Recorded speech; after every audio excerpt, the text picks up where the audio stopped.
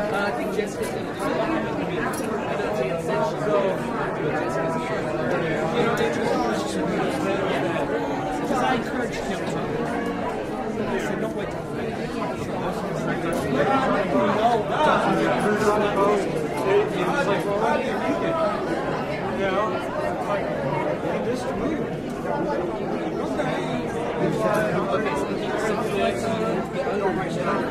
come back to yeah, we're going to give you that.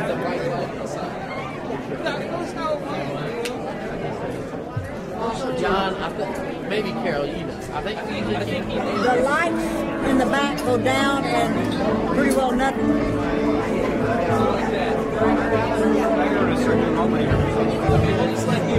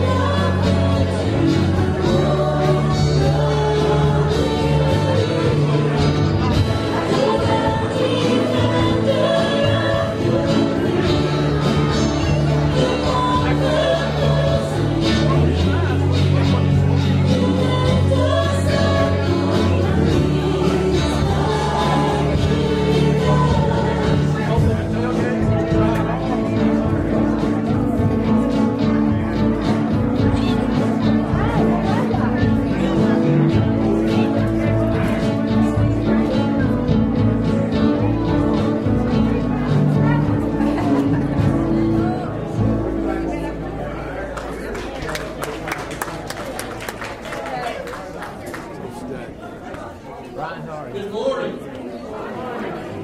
Brother Jimmy's sitting over here. It's his day off today.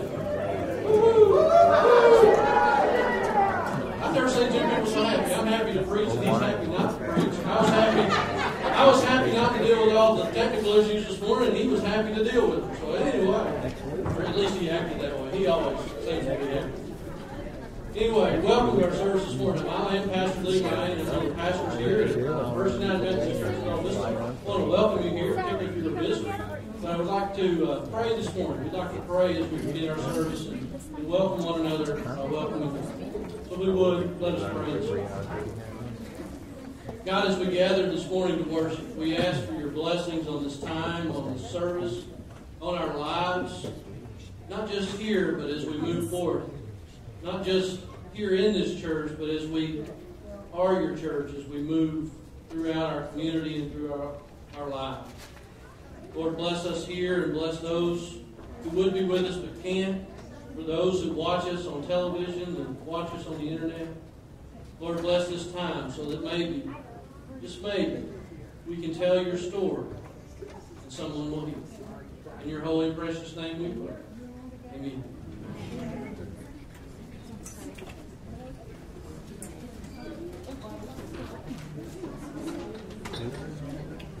Yeah, pretty much everybody. I guess John will have it covered. Hey, Jan. Is it on? Is that mic on, Jan?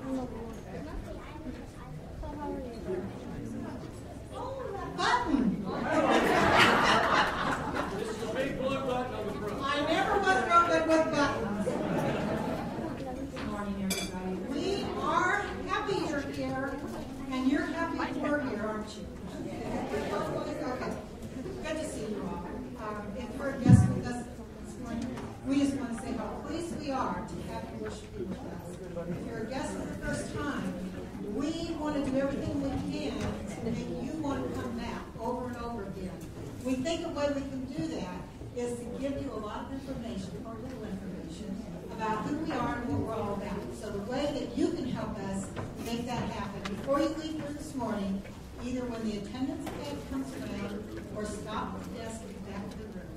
All you have to do is make attendance. Later this week, someone's going to stop by your house. They're going to drop off the church house mug. And that mug is going to have information in it that tells about the many ministries and the many ways in which we serve God. We serve people in our community, and we serve one another. We hope that you're going to want to know more about the things that happen here. So, name and address, I know that's tough to give up sometimes, but I promise we won't be coming to your house to stay. We're just going to knock on the door and say thanks for worshiping with us. So, I would hate for you to think we might want to stay there. So, we are just glad that you're here this morning. And if the attendance pads haven't been passed, let's get that done now. They are in the first seats of the middle rows here. And if you will just sign your name and pass it down, it does help us when you sign that. Because not only does it let us know later in the week when we're looking at things that you've been here, but it also lets us know who's not been able to be here. That way we can kind of stay in touch with everyone. So we hope that you will help us with that. If you will open your bulletins to ministry opportunities and events, there's a couple things that I'd like to talk about, and I'll start with the very first one, and that is Pizza with the Pastor. We do Pizza with the Pastor every couple months, and it's a way that we can kind of get together with folks who have been visiting here, who would like to get to know pastors a little bit better, would like to get to know a little bit more about our church, and some folks who may not be Methodist might want to know a little bit more about what the Methodist ministry and doctrine is all about. So we share some of that. Mostly we just want to say hi to you and just have some relaxing conversation. So that's this afternoon, right after the last service. So stay or come back about 12:15, and we will be just right down this hallway in the chapel, and we'll have a really nice time, probably an hour, hour and a half, so it's not going to take up your whole afternoon by any means, and we hope that you will come and just gather with us. I want to tell you that the United Methodist men, have a pancake breakfast twice a year. They have once in October and once in May. So May 3rd, that's Friday, from 6:30 in the morning till 1 o'clock in the afternoon, the men are hosting and making wonderful, wonderful pancakes that they are so famous for all across Northwest Arkansas. We hope that you will get pancake tickets. They're $6 a piece. You can get them from any of the United Methodist men, or you can get them from the church office. Support that. Even if you're not crazy about pancakes, this is the big thing that our United Methodists can do to raise funds to help a lot of different agencies and organizations in our part of the world. So we hope that you will support it. I want to remind you that we've got the children and youth spring spaghetti supper. 7th from 4 o'clock until 7 o'clock. We'll be right here in Methodist Hall. We would like for everybody to come out for that. The $5 that you pay for a ticket, if you're an adult, is going to help. There's a lot of things that our children need want to do throughout the year. Getting more and more kids all the time, and we really want to be able to have strong ministries to grow our youth and our children. So help us with that and enjoy some real good spaghetti in the process. The last thing I'm going to tell you about is Mother's Day and Father's Day pictures. And for a couple of years now, we've been featuring on Mother's Day Sunday and Father's Day Sunday on a video of the men in church for Father's Day. Of course, women for Mother's Day. So if you can get one turned in, Mother's Day, May 3rd, get those turned in so that we can include your mother in the salute to mothers for Mother's Day. With that, there's just a whole lot more to stand up here and tell you about. Please anxious prophets. We're going to continue our worship service with Our God Saves, our first worship song this morning. So if you're able, please stand and listen singing. If you're not, just worship God from your seat. But please join us. Right.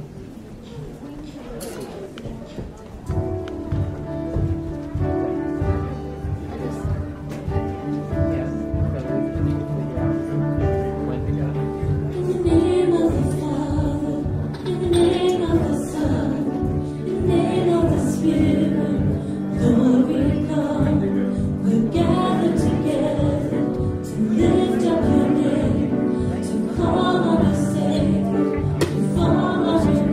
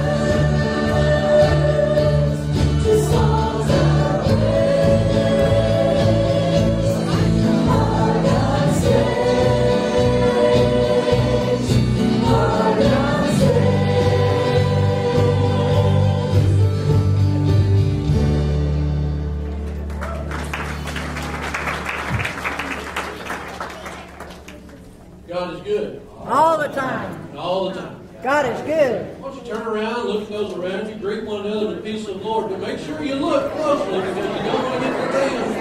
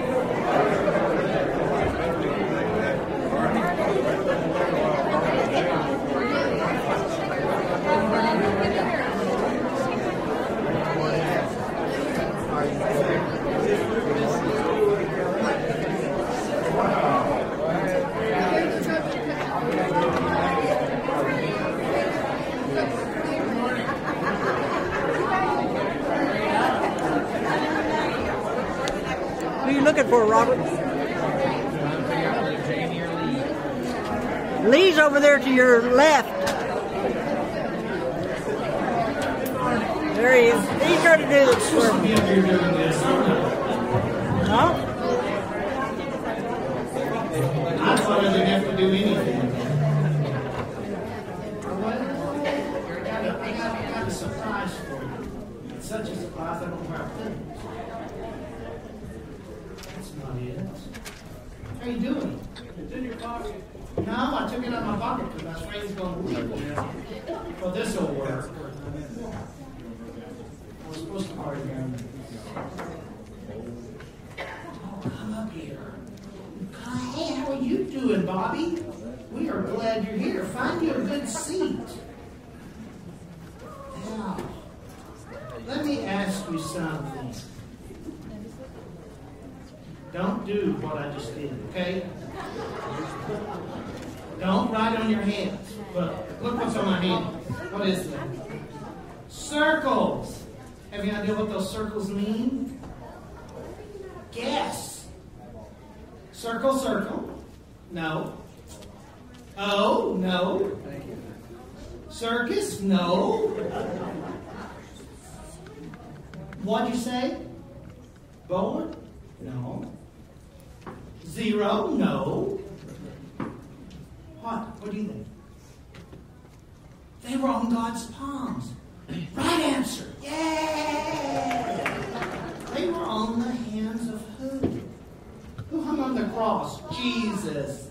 That's right, Javi, on Jesus. Do you remember that? You remember that? Why did he have these holes in his hand? Those are holes. Why? Because he hung on the cross, right? You okay? That is a perfect answer. That is a perfect answer. Because he hung on the cross. Now, do you believe he hung on the cross? Do you? How many of you believe that? Do I have to show you holes in my hands in order for you to believe that he did that? No? Well, how do you believe it? Come, tell me that a little bit louder, Piper. Because you know that Jesus is real. And he came to save us. You know what Pastor Lee is going to be telling us today about? He's going to be telling us about a boy or a man named Thomas. And Thomas, Jesus made these appearances to the people. Remember he was crucified. And then he was put in the tomb, right? We celebrated that at Easter. What did he do when he came out of the tomb? He was alive, right? He was alive, and then he appeared to people, right? He did. And we've been talking about that. But there was this one man he appeared to. What, Piper?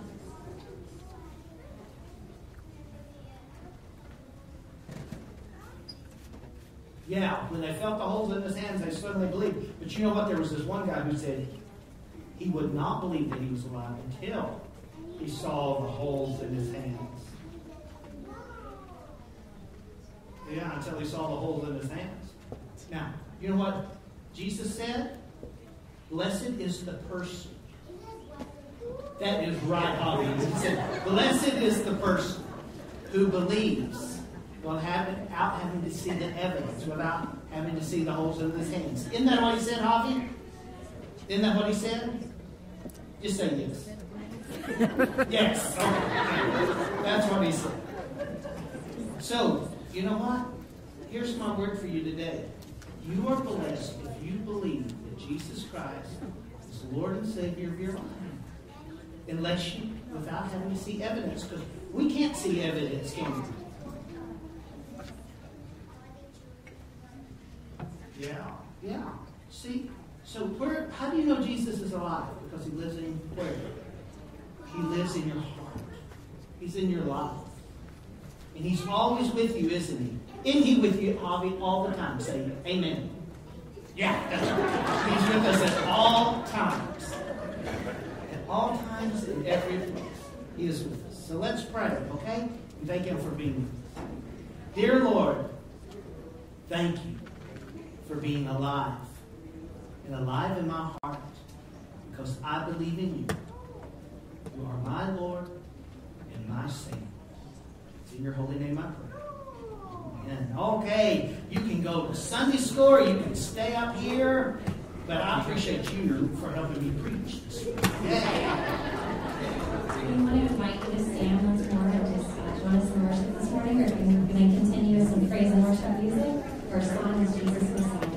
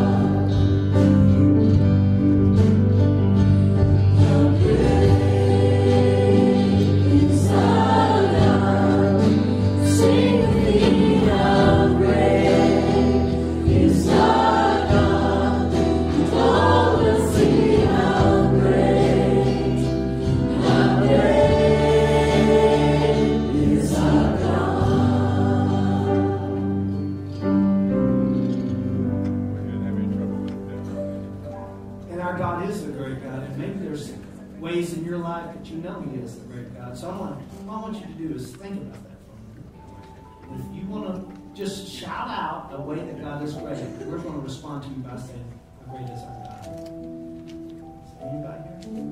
God is marvelous. How great is our God? Anybody else? God is loving. How great is our God? Anybody else? God is forgiving. How great is our God? God is faithful, and God is merciful. Great is our God. Any other way? God is healing. God is stronghold. How great is our God? And He performs miracles every day. How great is our God? And He's there for us all the time. How great is our God? I invite you to see. Because our God is a great God. And as we prepare to go before the Lord of grace and praise, we come before Him. knowledge of His greatness and His sufficiency in our lives and in people's lives. There is a slender insert that is provided for you that shares with you prayer concerns that we've been asked to pray for. And there's a more complete list that's made available for you. Prayer concerns we've received in this past week or over the last few weeks. It's available for you at the conclusion of the service. Those will be at the desk in the back, or you can pick them up in the narthex area if you'd like to as well. These are names I want to share with you this morning that we need to add to the ones that are printed. Currently, right now, this weekend, Jan Colby has become a patient hospital. Jan is in Northwest Hospital. And Suzanne Rushy went into the hospital yesterday, and she's at Mercy Hospital. We want to be faithful and lift up Pat Mayer, who has had a battle with cancer, and her cancer has appeared again. And we're going to pray for her. Her outlook is great. For Marilyn Hurdle, who's head of our prayer ministry, and for concerns some health concerns in her life. And we will be faithful and pray for sure. Some of the concerns she has related to her kidneys as well. You see the others that are in the hospital. Both Don Schutte has been in the hospital for several weeks, and we ask you to continue to pray for him and for his healing. He's still in critical care. Pray for his wife, Egg, and Claude Bradley, and Jack Hunter, and Emma Rose Jennings, and for all their needs, as well as everyone who's listening here. And in times of convalescing and those in need of healing, strength, touch. You know that if we worship here regularly, that it is a gift and it's a privilege to us to be able to pray for the churches in this community. And so today we have an opportunity to pray for our sister congregation, Highlands United Methodist Church. That's in the Highlands.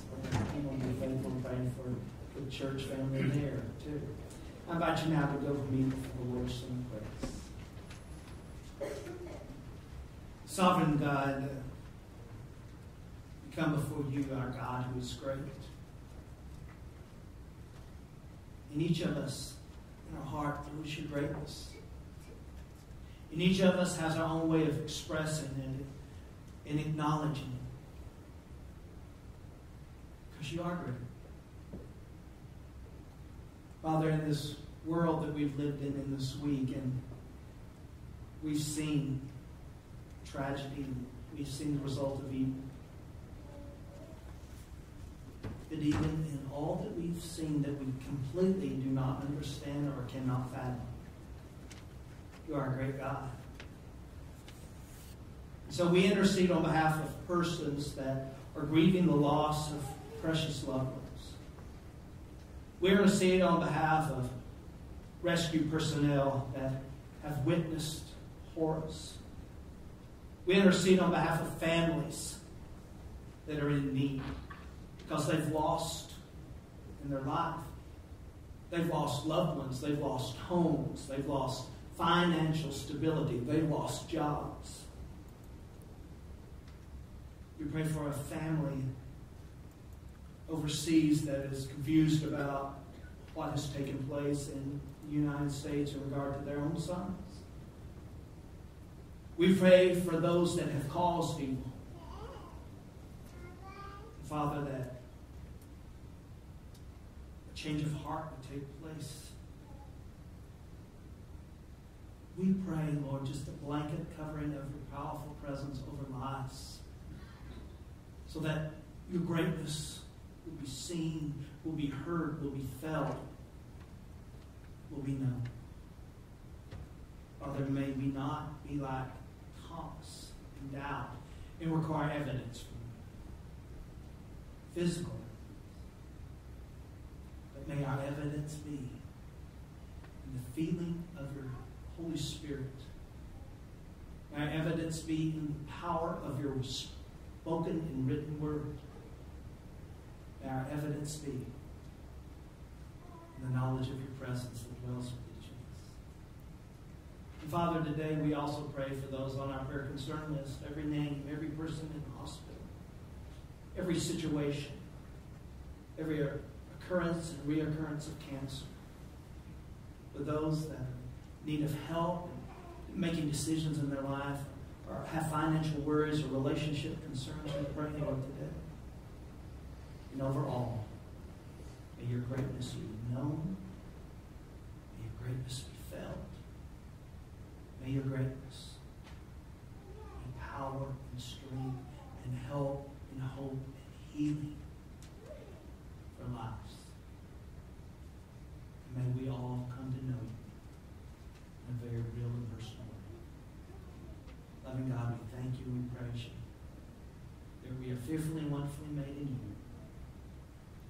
And it is the loving, saving name of your Son, who is Lord and Savior of our life, that we pray. Together we say, Amen. How about those that will be receiving offering this morning? We invite you to participate in offering if you feel led, even if it's just a dollar that's placed.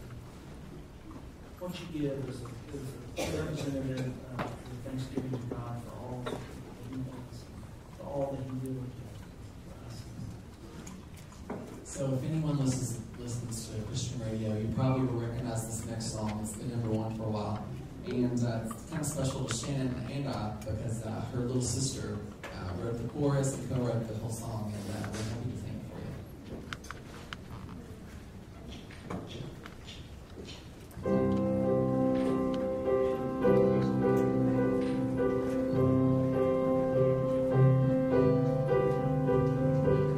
When I can't find the words, just say how much it hurts. You are the healing in my heart.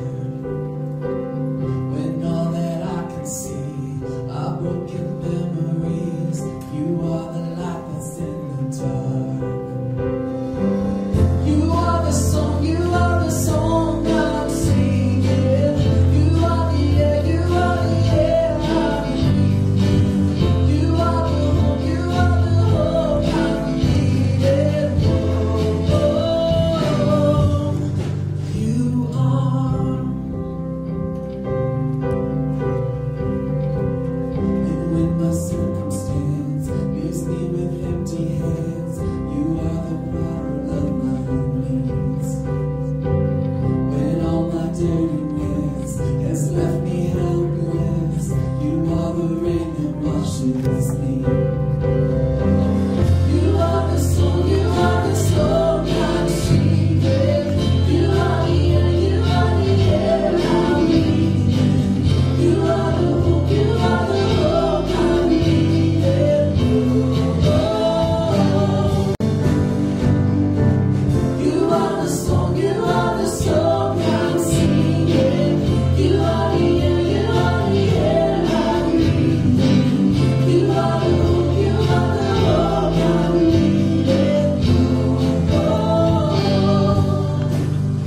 If I had no voice, if I had no tongue, I would dance for you like the rising sun. And when that day comes and I see your face, I will shout your endless glorious praise.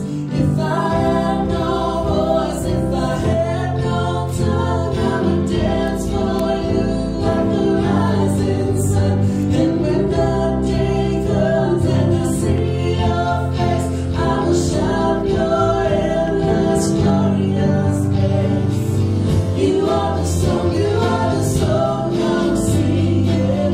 You are the air I breathe.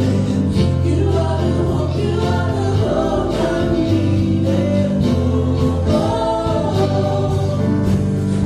are the song I'm singing. You are the air I breathe. You are the hope I needed. You are.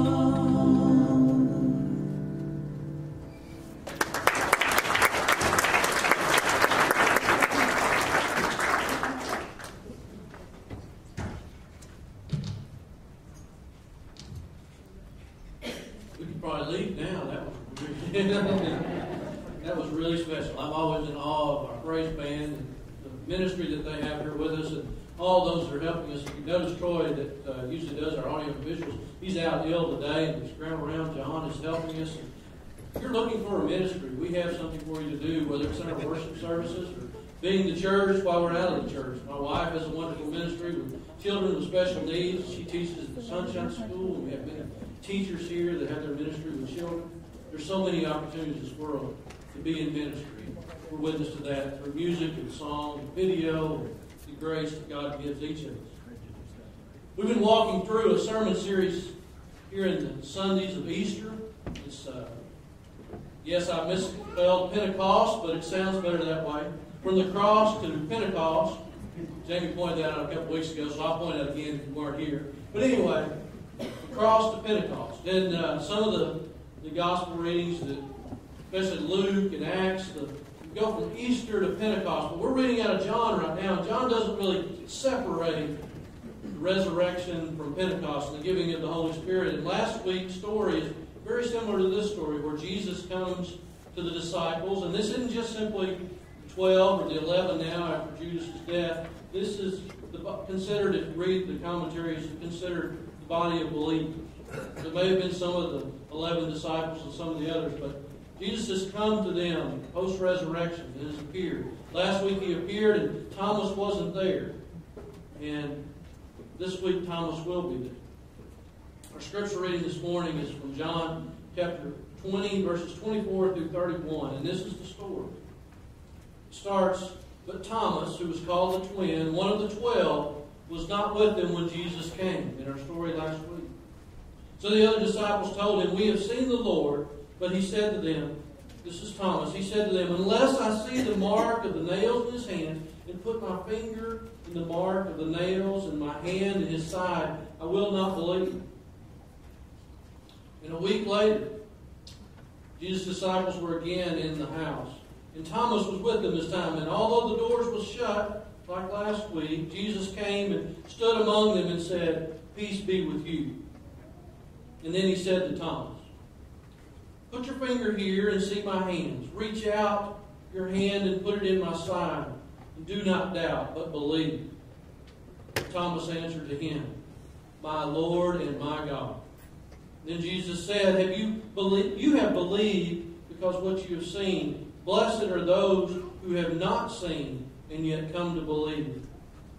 Now Jesus did many other signs in the presence of the disciples, which are written in this book. But these are written so that you may come to believe that Jesus is the Messiah, the Son of God, and that through believing you might have life through him. This is a story that, I don't know, it's a fairly common story, but more common as that is the title.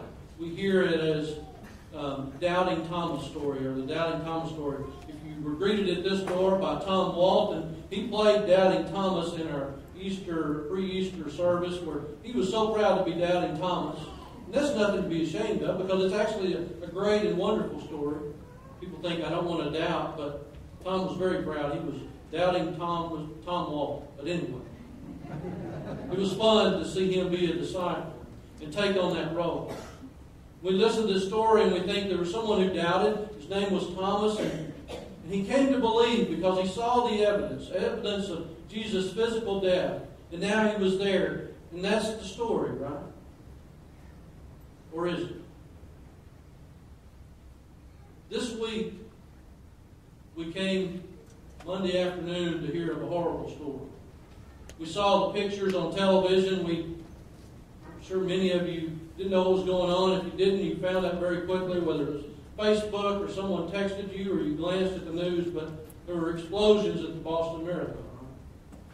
The very first images I saw were of the first explosion right near the finish line at hour 4 of everybody racing. And there was evidence there that something had happened, right? Video evidence, photographic evidence, eyewitness accounts. There became more evidence of something horrible had happened when they said at least 1 or 2 or 3 people had died and many people injured. You could see on television the images of the blood.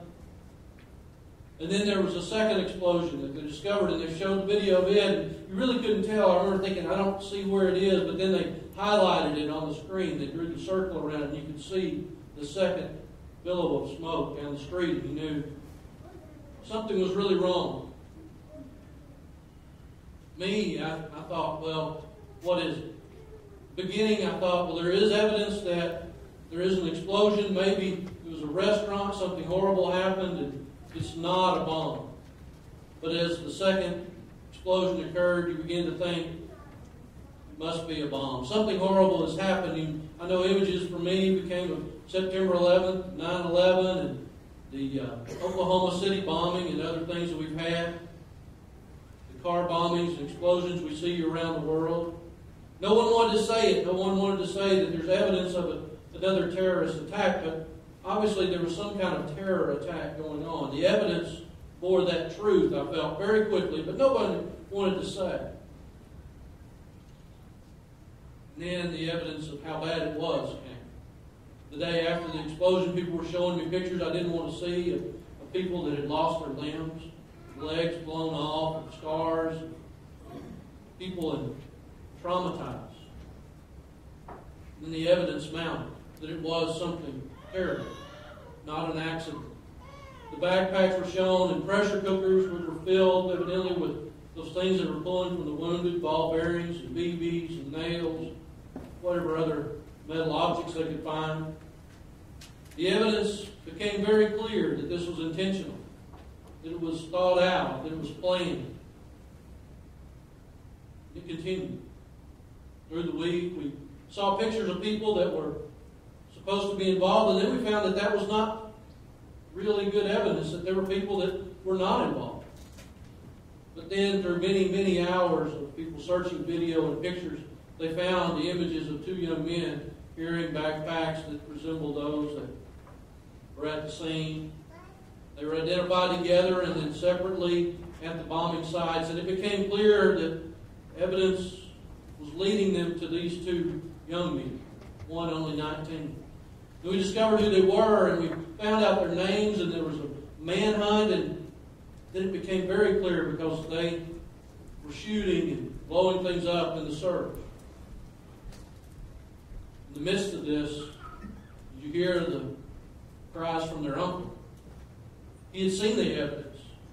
He knew that his nephews probably had done something horrible. And here the evidence was pointing back at him as his family. And he literally cried out, they had, disgraced our family.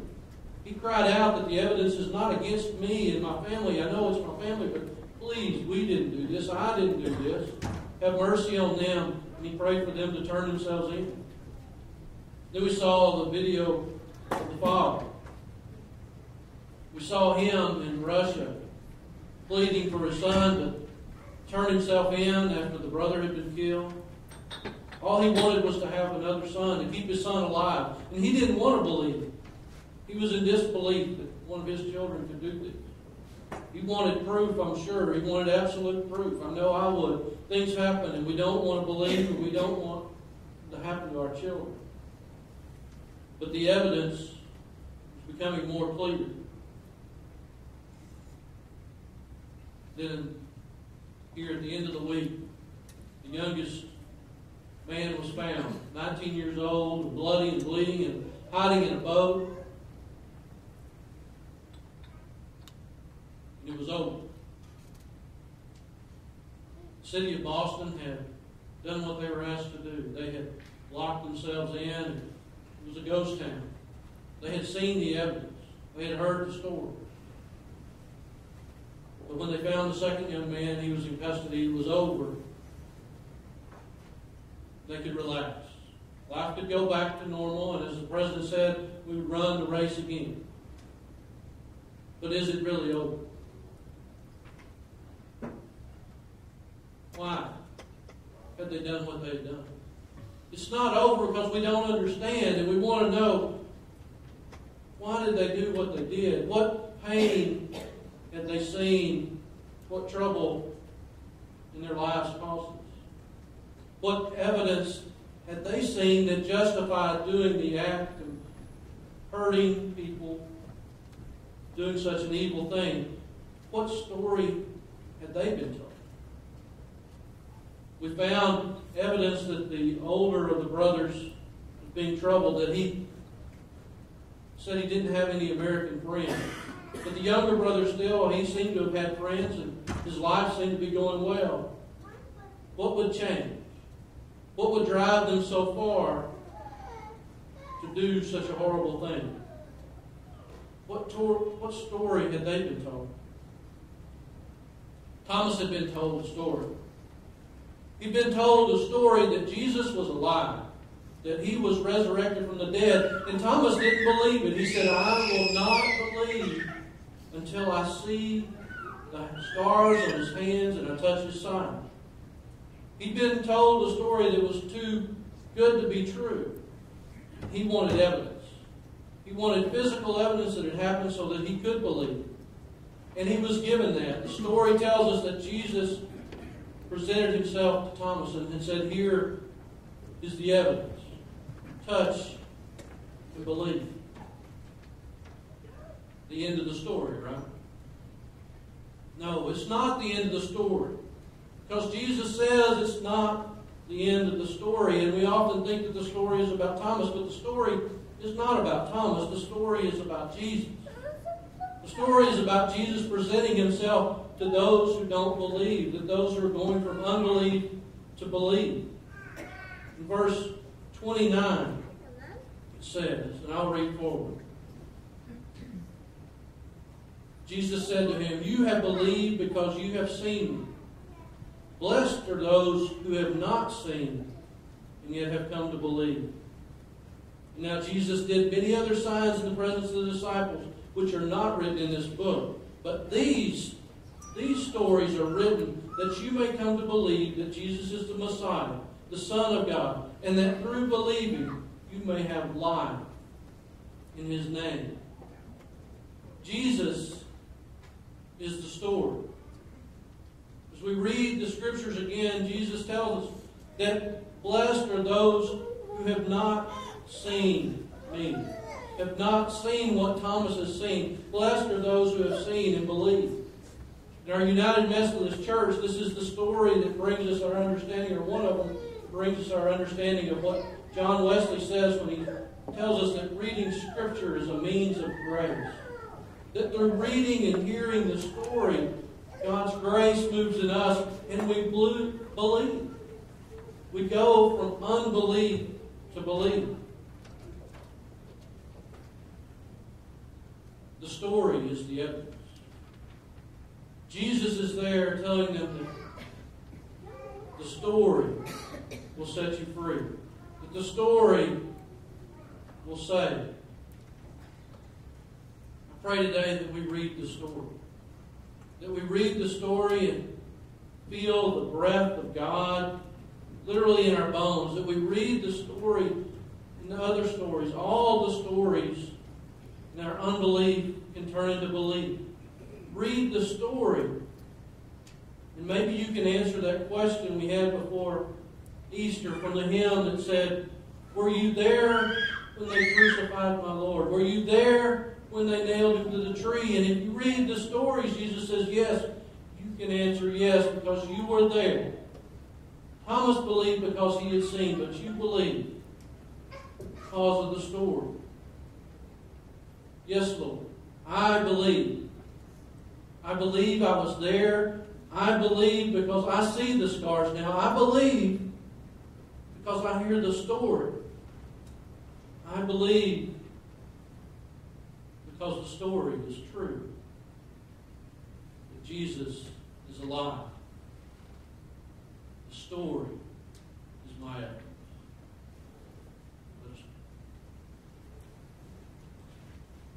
God, as we gather here to worship, sometimes we gather in unbelief and sometimes we gather in belief. We doubt and we wonder.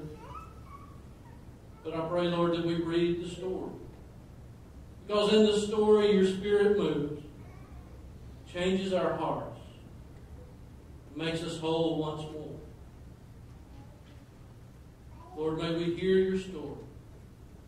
I pray that we share both your story and ours of how you have claimed us, how you are the evidence of life everlasting.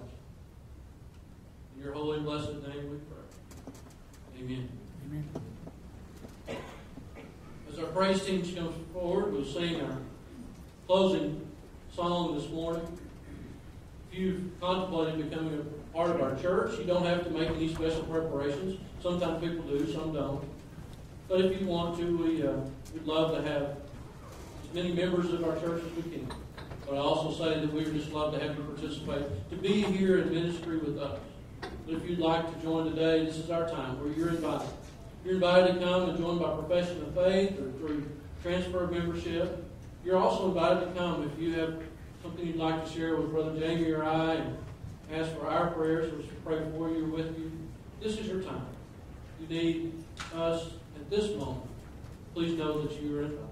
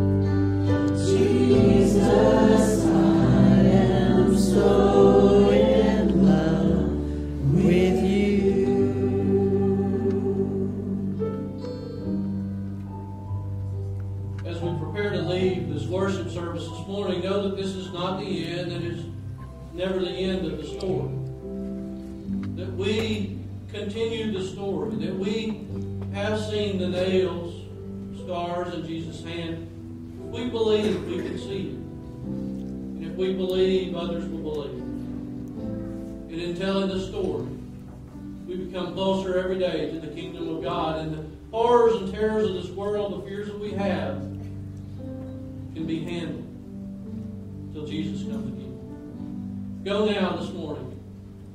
Not knowing that you came, not just knowing that you came to church this morning, but knowing that you will leave here to be God's church.